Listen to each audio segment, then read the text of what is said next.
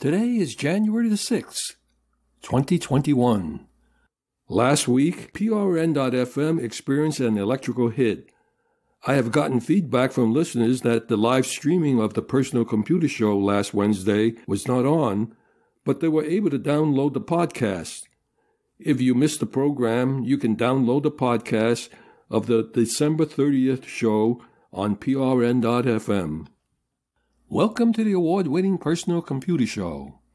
I'm Hank Key and my colleague is Joe King. Do you know who has your personal data? Do you know how Facebook, Google, Amazon, and other big tech companies are using your personal data? Our website is pcradioshow.org.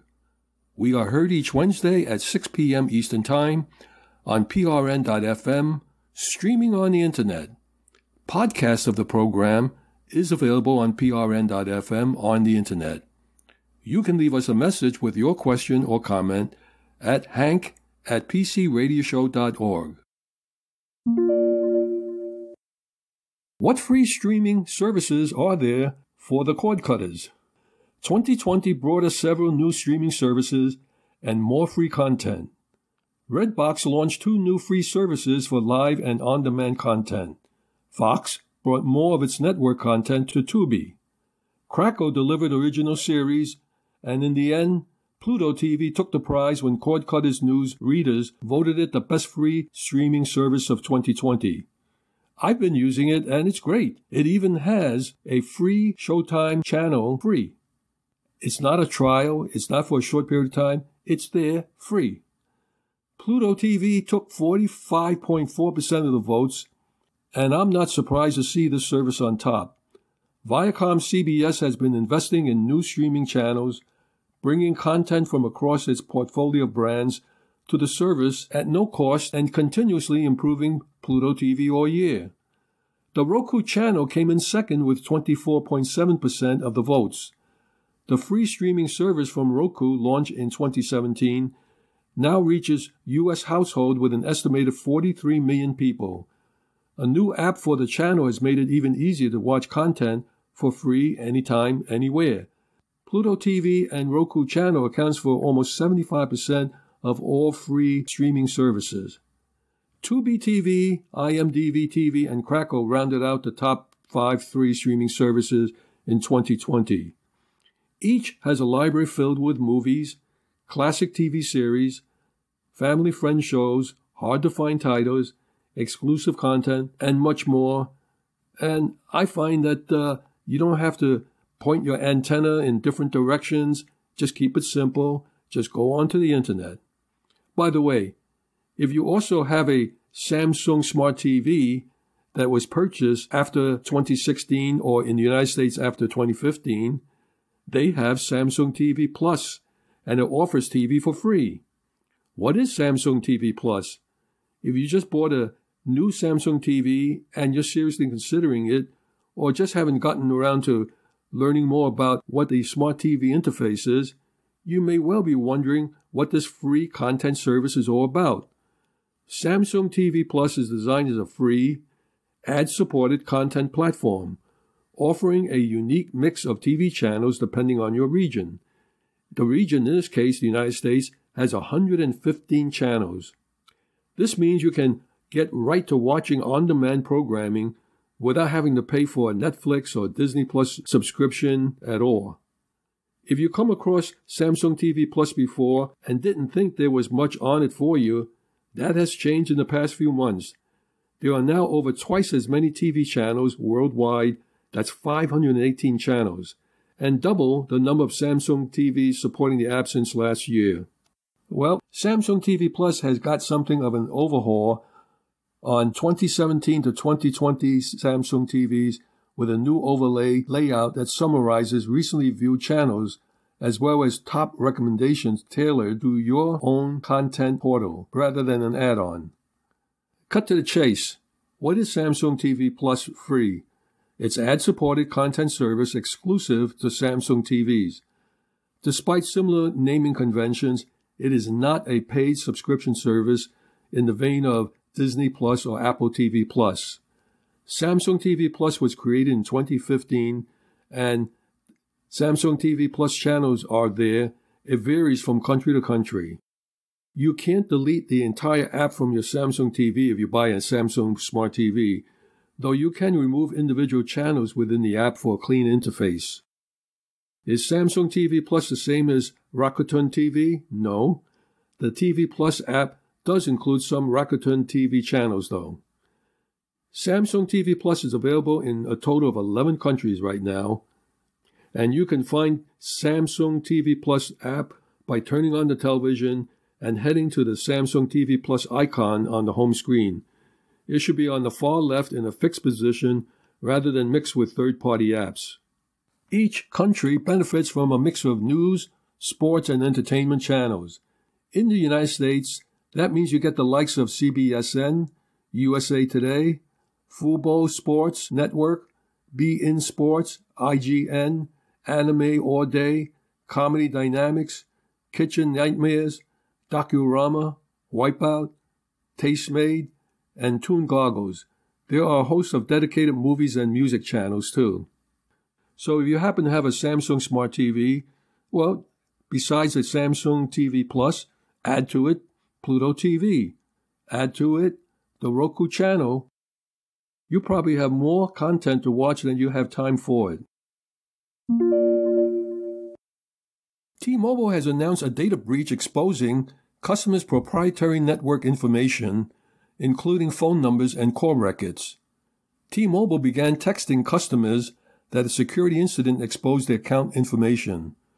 According to T-Mobile, its security team recently discovered malicious, unauthorized access to their systems after bringing in a cybersecurity firm to perform an investigation. T-Mobile found that bad actors gained access to the telecommunications information generated by customers' proprietary network information. The information exposed in this breach includes phone numbers, call records, and the number of lines on an account. This information, as defined by the Federal Communications Commission rules, was access. The CPNI access may have included phone numbers, number of lines subscribed to on your account, and in some cases, call-related information collected as part of the normal operation of your wireless service.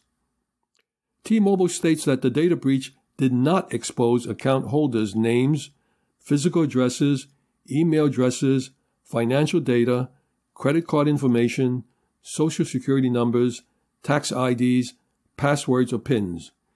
In a statement, T-Mobile stated that this breach affected a small number of customers. About 200,000 people were affected by this breach out of approximately 100 million customers.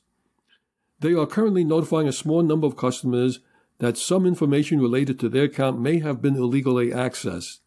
The data accessed did not include any names associated with the account, financial data, credit card information, social security numbers, passwords, PINs, or physical email addresses. The information that was accessed may have included phone numbers, number of lines subscribed to, and in a small number of cases, some call-related information collected as part of normal operation and service. Those who received a text alert about this breach should be on the lookout for suspicious texts claiming to be from T-Mobile asking for information or containing links to non-T-Mobile web pages. It is not uncommon for bad actors to use stolen information for further targeted phishing, smishing, campaigns that attempt to steal sensitive information such as login names and passwords. The FCC orders phone companies to help trace illegal robocallers. It's now also putting a limit on non-telemarketing robocalls. The FCC has been adopting more and more measures to combat robocalls, and the latest set of rules it's implementing include limiting even non-telemarketing calls made to residential phones. Non-commercial, commercial, and nonprofit organizations can now only make up to 3 calls per residential number within 30 days and are required to allow recipients to opt out. The FCC didn't have a limit for non-telemarketing calls before this change. By the way, non-telemarketing includes all those politicians. In addition, the Commission has introduced new rules for voice service providers, which are now required to respond to traceback requests for illegal call sources from the Commission and from law enforcement. They're now also required to investigate illegal calls identified by the Commission and to take steps to mitigate those calls if they come to the same conclusion. The FCC says carriers must exercise due diligence in ensuring that their services are not used to originate illegal traffic as well. Aside from implementing those new rules, the FCC has expanded safe harbors for providers to eliminate legal liability for network-level call blocking. That said, providers must only target calls that are highly likely to be illegal, not a simple unwanted, and must use human oversight. In an effort to be more transparent, the FCC requires providers to notify callers if they've been blocked. Phone companies must also provide subscribers with a list of blocked calls upon request and provide a status update on call blocking disputes within 24 hours. 2020 was supposed to be the year of 5G smartphones, the year when people would finally have access to 5G on a smartphone. Because of the pandemic, people spent much more time indoors, relying on home broadband and Wi-Fi to serve up the internet, sometimes leaving mobile networks underutilized and underappreciated. This meant all the 5G hype and promises did not translate into any discernible impact on the consumer market. In terms of speed, the numbers are pretty clear. For those who have access to sub-6 GHz or 2.5 GHz, 5G, which makes up a large part of T-Mobile's 5G network, 5G increases mobile data speed by around 15 to 20%. That's not exactly a game changer. And the improved speeds aren't something you really notice on a day-to-day basis. As for the millimeter wave 5G, that's the high-speed one, and if you're on Verizon or 5G Plus on AT&T, mobile data hit download speeds upwards of 1,500 megabits per second. While you won't get those speeds all the time, according to speed tests, those peak numbers are almost 10 times faster than the U.S. average fixed broadband speeds of 170 megabits per second, and more than 20 times faster than the average mobile data speed, 63 megabits per second. The problem is that even though U.S. carriers aren't charging extra for access to 5G, with so many people stuck at home and traveling significantly less, the impact of 5G has been seriously muted. Millimeter wave 5G doesn't penetrate through walls and windows, which means if you're indoors, there's no 5G to be had. The real issue is that adding 5G support tends to bump up the price of a handset by around $100 or more. That's a rough price hike to swallow, especially when you consider the economic times this past year. There's one thing we often say: don't buy for tomorrow's needs anything associated with computer technology. For tomorrow, it will be cheaper or better. Of course, if you're part of the 1%, money we know is not a factor. If you really truly have your heart set on getting a new 5G phone, it's best to make sure the phone supports both sub-6 GHz 5G and millimeter wave 5G, even though it will make the phone more expensive. While it's somewhat hidden, we can see this increase simply by looking at the launch price of a bunch of new 5G phones that came out this past year. The iPhone 11 was launched at $700, while the new 5G iPhone 12 came in at $800. It's true that the latest crop of iPhones and smartphones as a whole comes with new features like wireless charging and better screens. However, the cost of many of those new features are offset by price reductions of older or less advanced components. It's a similar story for Samsung with the standard Galaxy S20 launching at $1,000 and not even supporting millimeter wave 5G compared to a launch price of $900 for last year's Galaxy S10.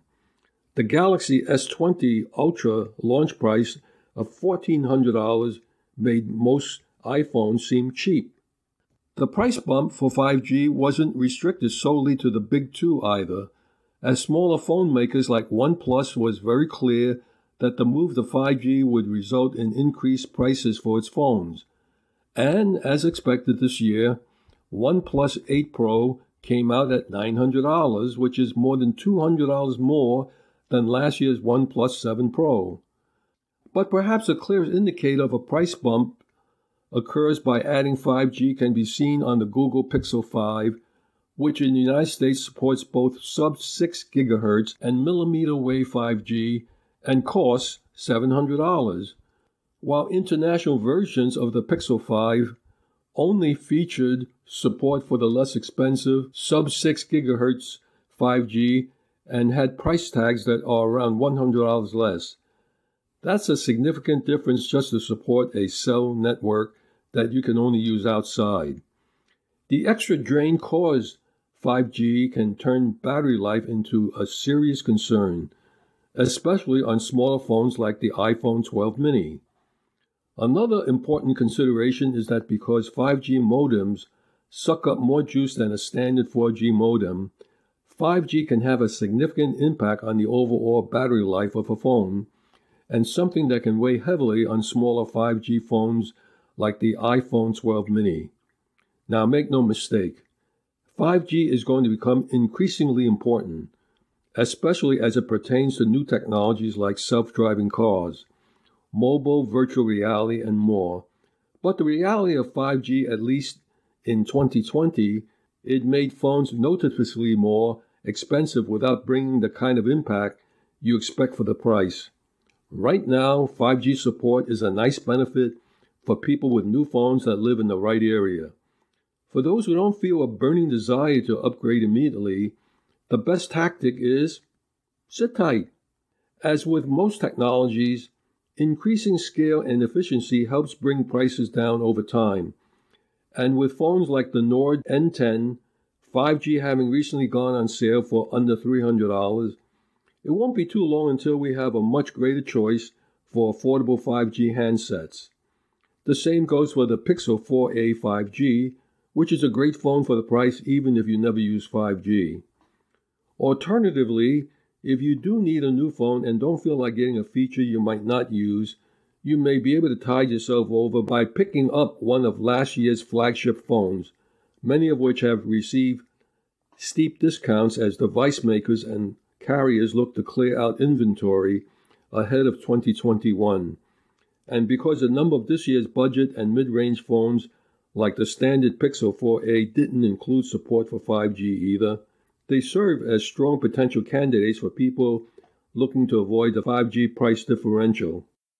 Joe, with the current hype on 5G, you probably want to add your commentary on this subject matter.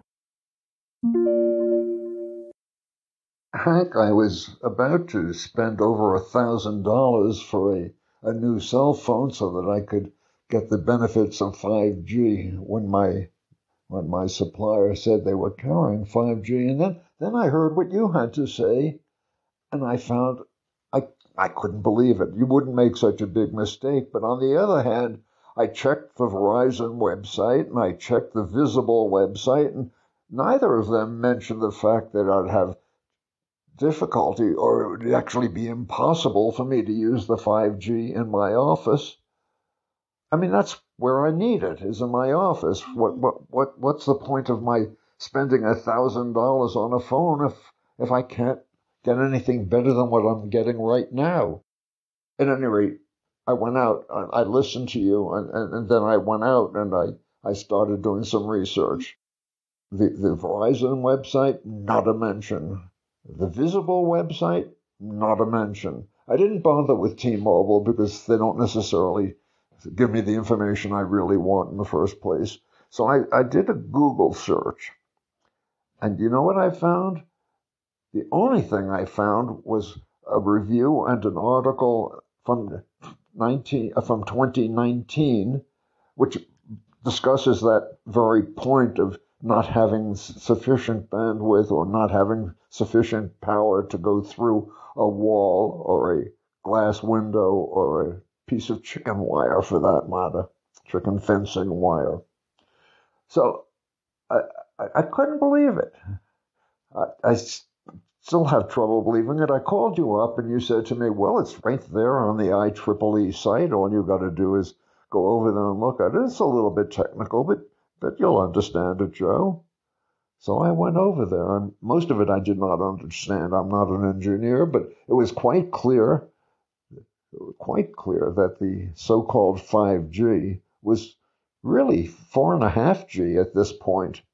And I can't tell you, Hank, how pleased I am to save the $1,000. I didn't really want to spend that amount on an Apple phone.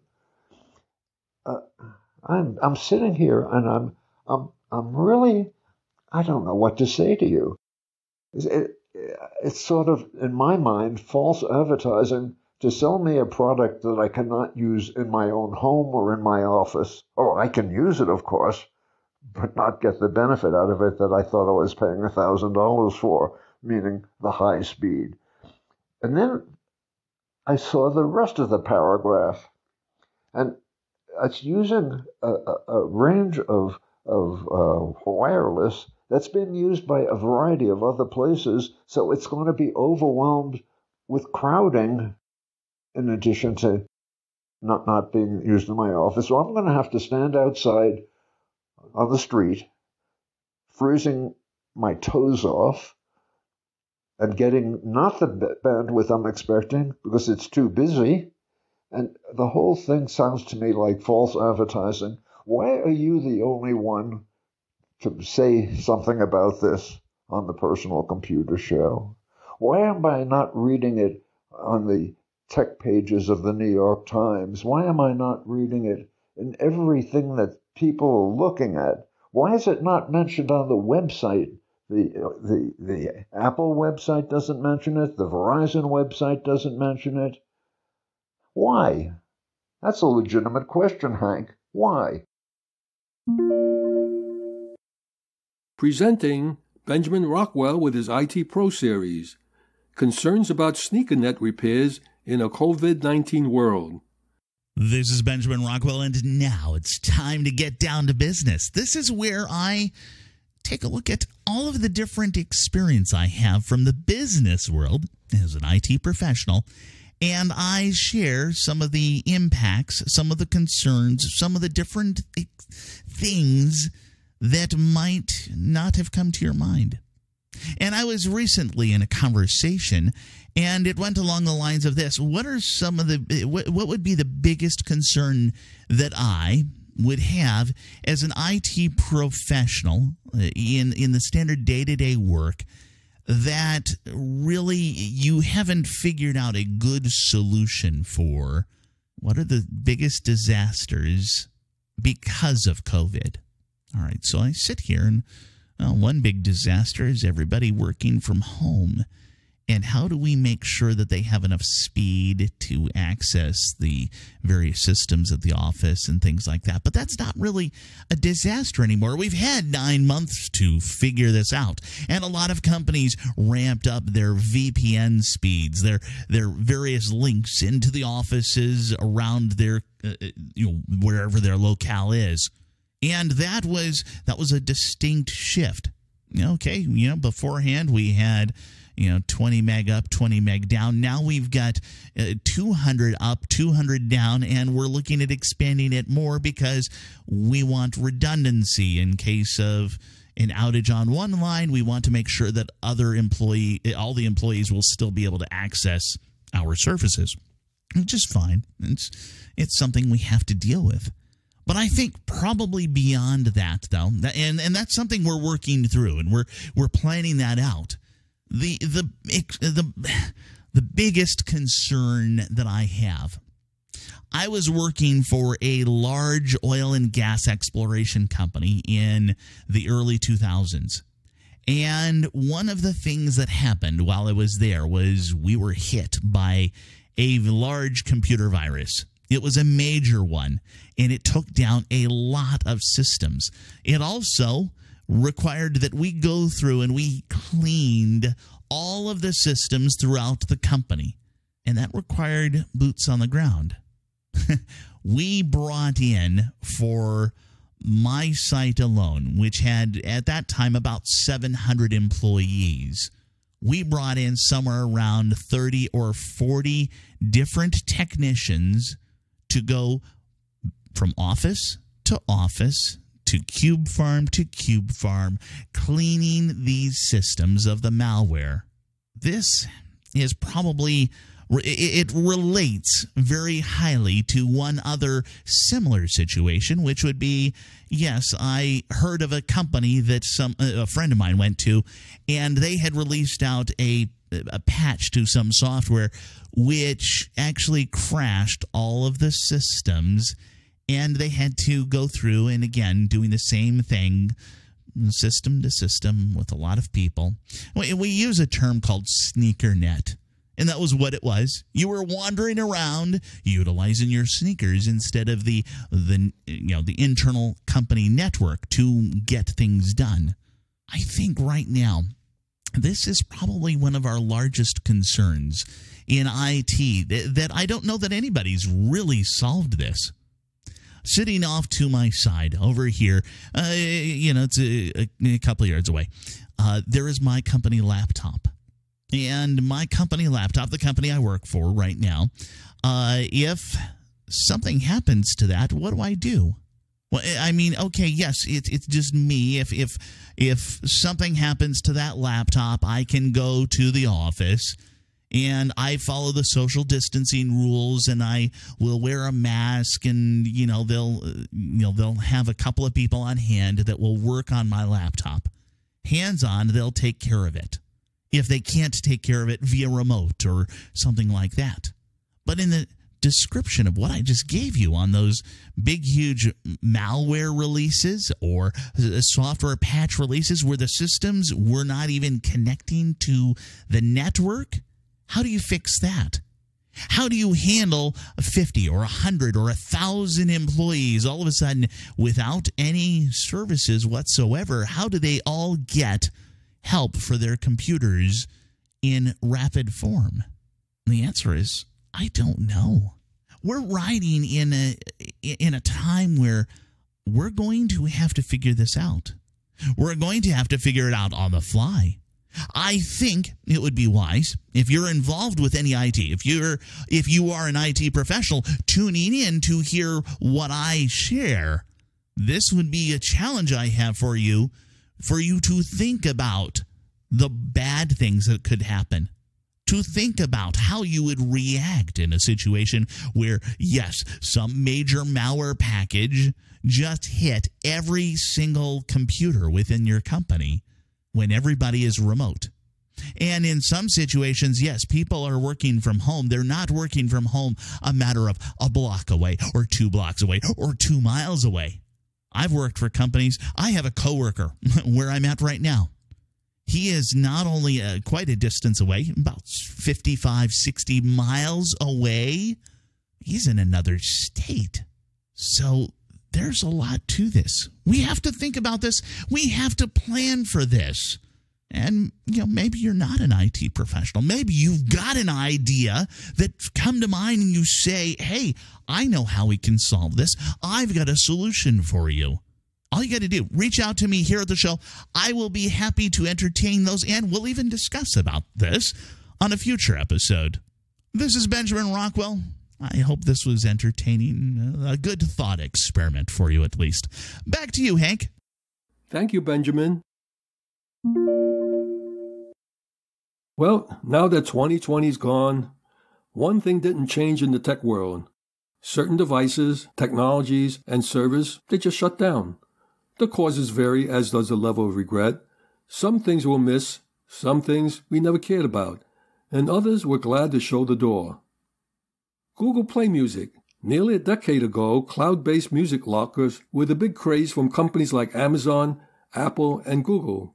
But when the dust settles, there can be only 1 or 2 or 3, and Google decided that 2020 was as good as a time as any to stop duplicating its music efforts, since it's so busy churning out new messaging apps, and made December 2020 the final death date for Google Play Music.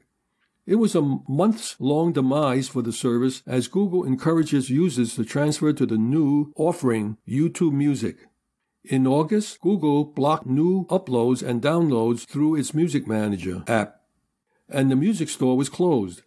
In September, streaming music from the cloud started shutting down around the globe, and by the end of last year, all personal music collections were deleted.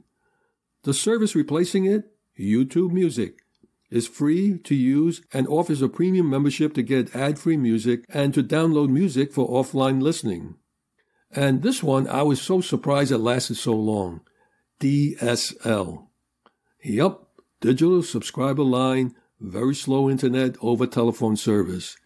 Goodbye. Farewell, DSL. America's largest internet service provider is giving up on telephone lines for broadband connections. When digital subscriber line DSL first came out, it was a revelation.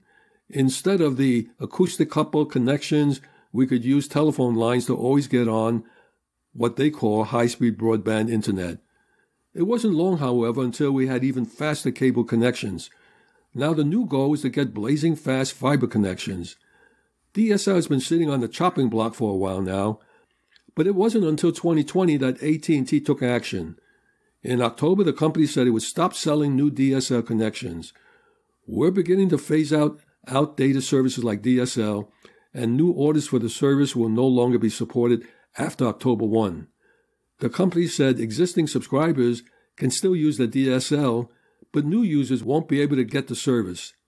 The change is hardest for people in rural areas where AT&T DSL is the only option.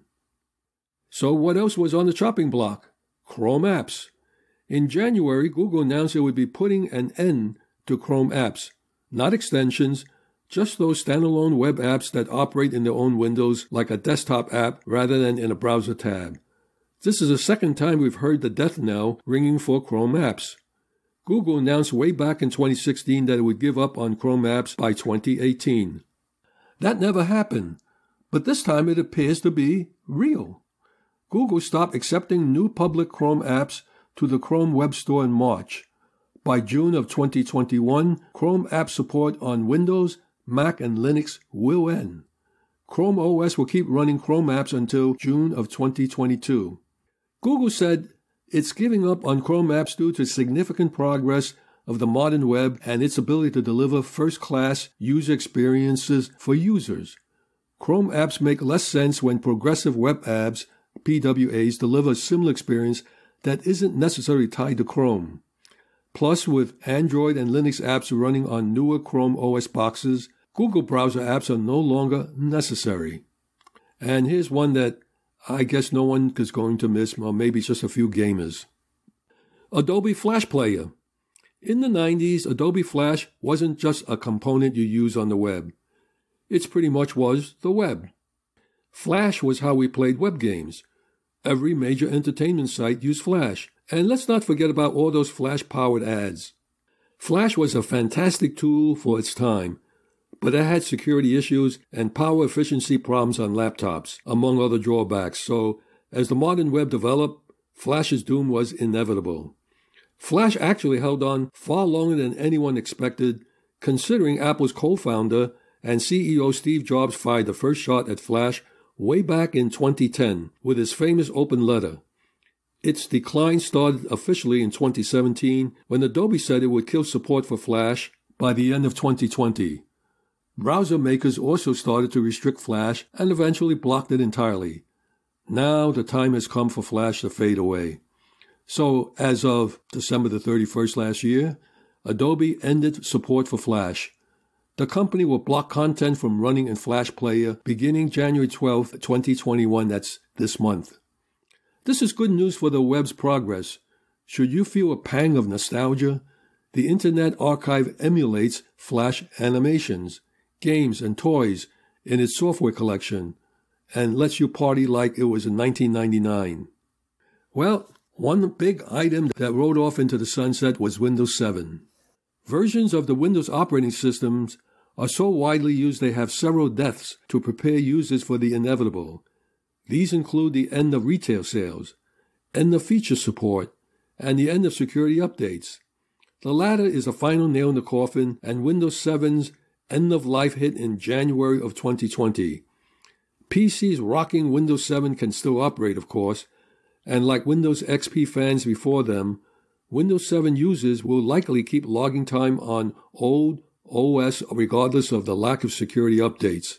By the way, every time I see a doctor, I go to the hospital, I see Windows 7 running along with XP. Of course, they're not communicating with the outside world, so there's really no danger. Windows 7 was a welcome follow-up to Windows Vista, for those who remembered, in keeping with the Microsoft tradition of one bad OS release followed by a good one. Microsoft built on some Vista's strong foundation while removing its annoyances and producing a generally better experience. It was, by all measures, a fantastic operating system. But if you're using a Windows 7 PC, it really is time to move on. Most Windows 7 PCs should be able to run Windows 10, and while the interface isn't the same, it's a fantastic operating system in its own right. I, by the way, maintain one Windows 7 machine. It doesn't go online because I have a peripheral device that is not supported in Windows 10, and the manufacturer of it no longer supports it or have drivers for Windows 10. And that is the Nikon film scanner that cost me over $1,000. I'm not that quick to throw it out. I need a replacement for it. I still have a lot of film that needs to be converted into digital format. Windows 7 is still with us. What's going to happen to the medical devices running on Windows 7? Worldwide, the installed base of Windows 7 is 18%, which includes the United States with an installed base of Windows 7 at about 10%. Considering that all support of Windows 7 by Microsoft ended in January of last year, the number of Windows 7 systems still in use is quite sizable. How did they arrive at these numbers, by the way? It is based on internet traffic. I've been in more medical facilities than I care to be in, and I find that it's almost universal that the medical instruments are operating under Windows 7.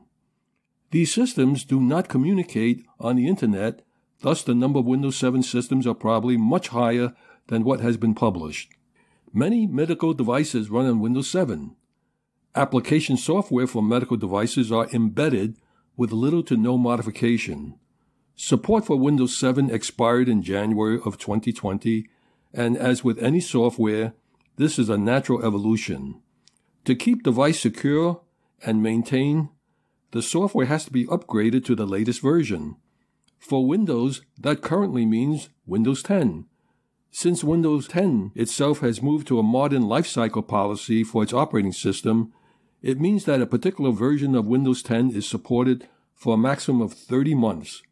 Unfortunately, according to a recent security report, this new paradigm is going to leave 71% of Windows-based medical devices unsupported. Although medical device OEMs are scrambling to get in front of this issue, there are no easy paths forward. Often, upgrading the operating system means upgrading the processor and motherboard, which implies a full system refresh, and after that, the medical device software has to be retested and revalidated. This assumes that the software does not break with the underlying operating system upgrade. That assumption, however, is not realistic. Hence, medical device OEMs will be forced into a full device upgrade cycle that affects the motherboard, processor, operating system, medical application, and associated libraries. OEMs need a way to quickly upgrade current devices and manage long-term support. An average MRI machine costs more than $1 million. You don't buy another MRI machine because there's a change in the PC operating system. In the case of Windows 10, there are 2 updates a year. I certainly wouldn't want to be under an MRI machine running with Windows 10. Presenting Marty Winston with All Hands on Tech. If UVC is a color you cannot see, why is it a gold rush? Marty is sounding the alert as scammers have taken to the internet to take advantage of consumers' fear as the virus spreads with phishing emails and phony websites, remedies for coronavirus.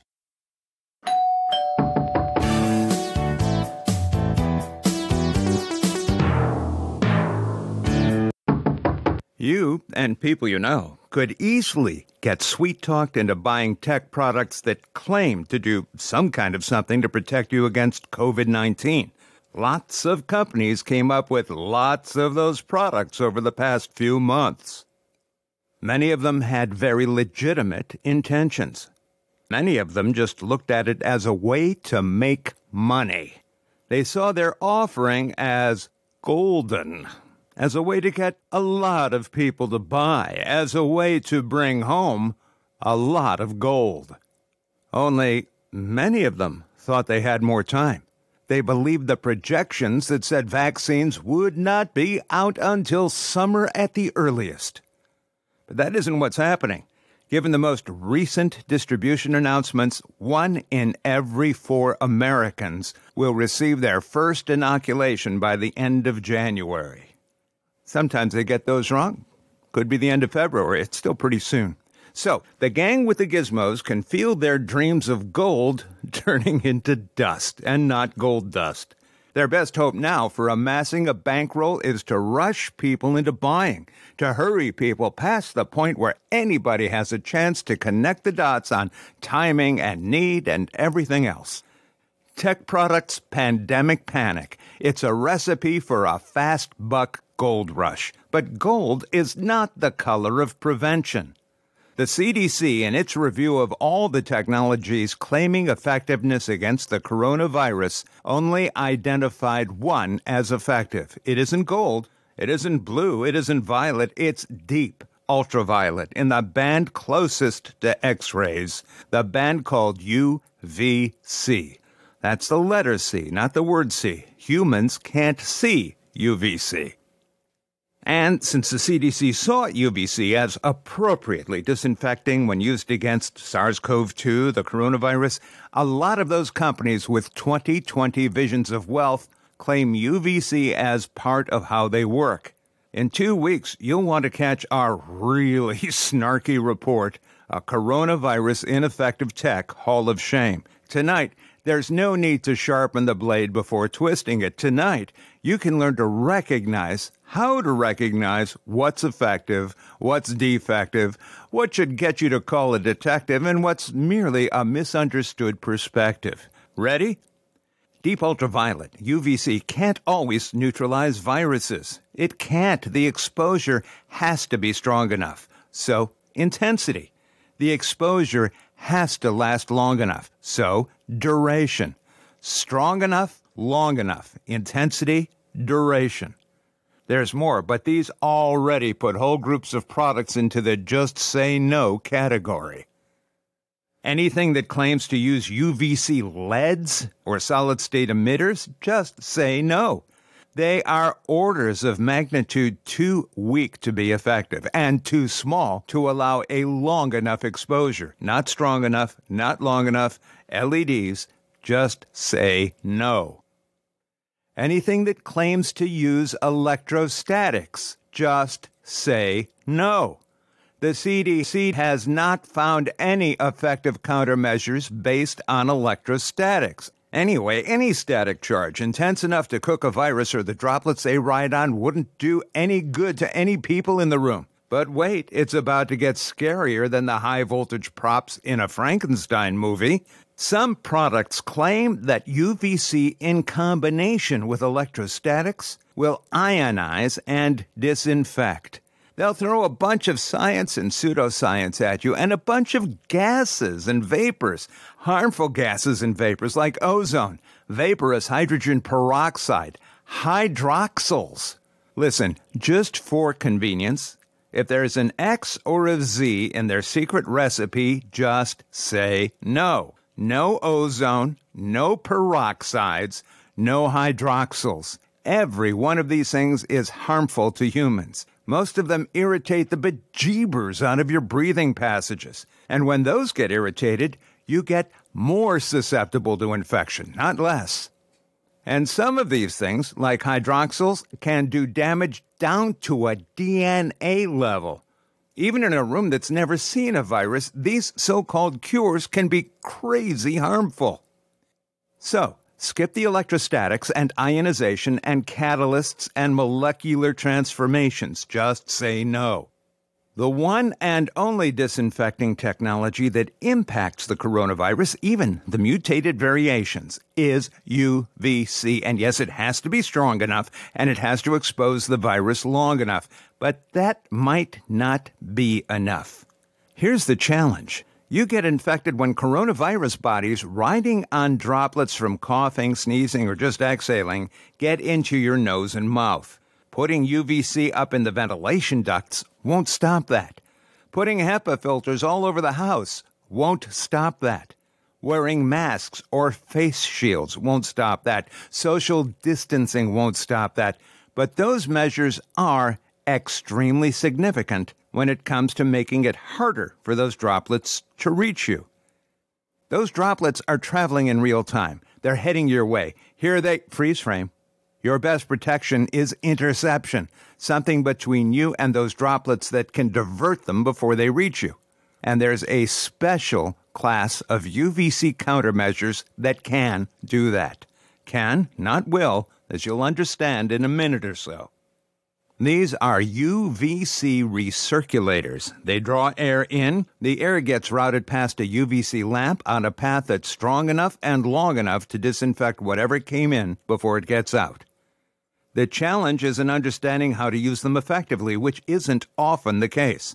Remember, a virus may, for a brief time, occupy a space. But the thing you don't want it to infect isn't a space. It's a face, yours, a friend's, a family member's. You must keep the virus from reaching a face. Can a UVC recirculator do that? The answer is a qualified, very qualified, yes. Here are the qualifications. First, the proper place for the device isn't up the wall or over in the corner. It's between pairs of people. Second, because you inhale from a layer of air that goes from about a foot above the tip of your nose to a foot below, the inlet of the device needs to be close to even with the tip of your nose. That's about 60 inches off the floor when standing, about 45 inches off the floor when sitting, and about 36 inches off the floor when sleeping. Third, the shape of the volume of air that gets pulled into that inlet is roughly a hemisphere, shaped something like a button mushroom cap. What's the reach? How far away can it pull in all the virus that's on its way? That, by definition, that is its radius of impact. That's the radius of impact of the device. You might think that being right next to a recirculator protects you the best because the airflow is strongest there. Nope. Between pairs of people. The earlier it can trap and disinfect, the better your odds of nothing getting by it. Several UVC recirculators have been through the review process here. Most are effective. Just as a rule of thumb, if you can feel a strong enough flow of air into the inlet, that's a good start. Too fast a flow can mean there won't be enough duration of exposure, not long enough to fully disinfect what's in the air. So it's more about power than about speed. If you ever drove a stick shift, it's like driving in second gear, more about power than speed. To recap, electrostatic, just say no. Catalytic, just say no. Ionic, just say no. Anything with X or Z words like oxides, peroxides, hydroxyls, or ozone, just say no. HEPA filters, just say no. UVC from LEDs, just say no. Recirculating UVC, you can say maybe.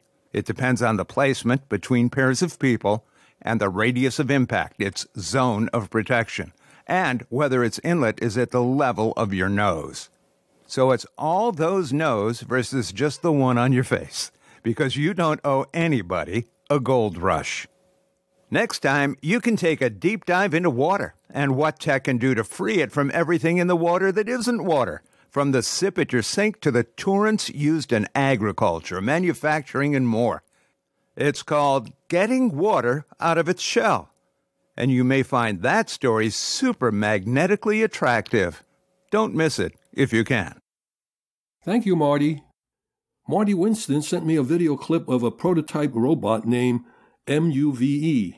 The video footage is of the first prototype of the MUVE surface disinfecting robot on a demo run. With the pandemic, This is a timely subject to get more information. I asked Marty to cover this in greater detail next week. You could see this video clip on YouTube by doing a search on the words Surface Disinfection Robot. Public service announcements. For current information and guidance on the vaccine for COVID-19, visit the government website cdc.gov/coronavirus 2019.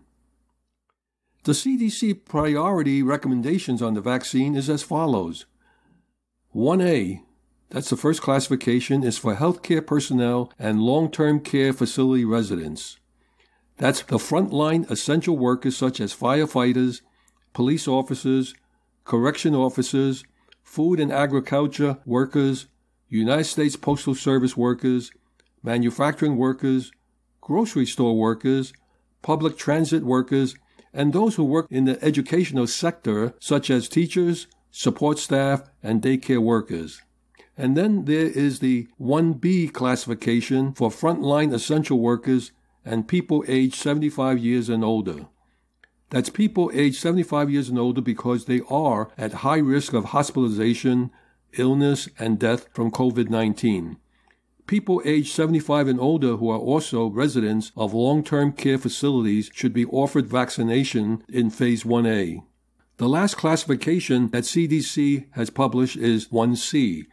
These are people aged 65 through 74 years of age and people aged 16 through 64 years of age, with underlying medical conditions and other essential workers. This is classified as people aged 65 to 74 years because they are at high risk of hospitalization, illness, and death from COVID-19. People aged 65 to 74 years who are also residents of long-term care facilities should be offered vaccination in Phase 1A. People aged 16 to 64 years with underlying medical conditions which increase the risk of serious, life-threatening complications from COVID-19. And other essential workers such as people who work in transportation and logistics, food service, housing construction and finance, information technology, communications, energy, law, media, public safety, and public health.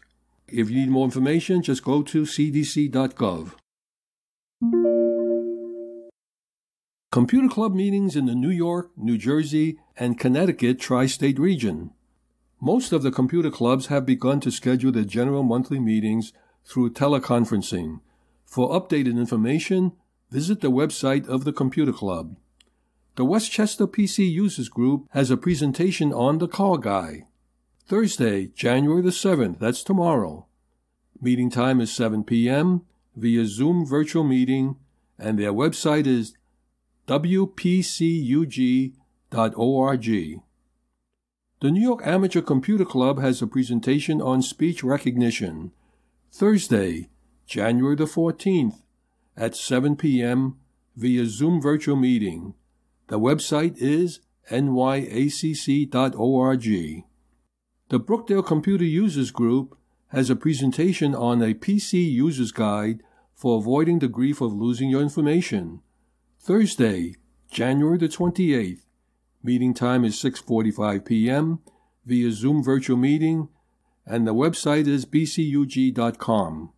The Amateur Computer Group of New Jersey meets via Jitsi.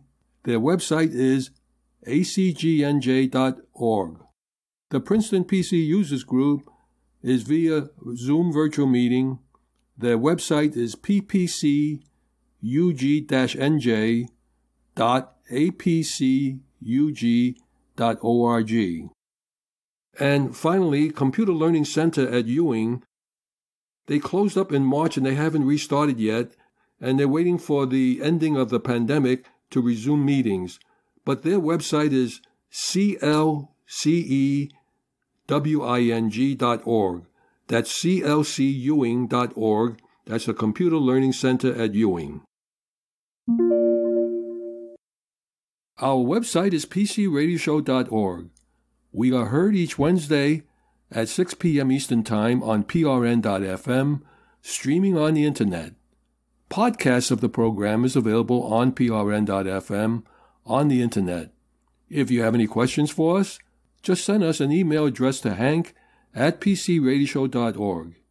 In the meantime, stay in touch and remember to do regular backups. I'm Hank Key, and on behalf of Joe King, Michael Horowitz, Marty Winston, and Benjamin Rockwell, we thank you for listening. Stay safe and healthy until we meet again, same time, same station next week.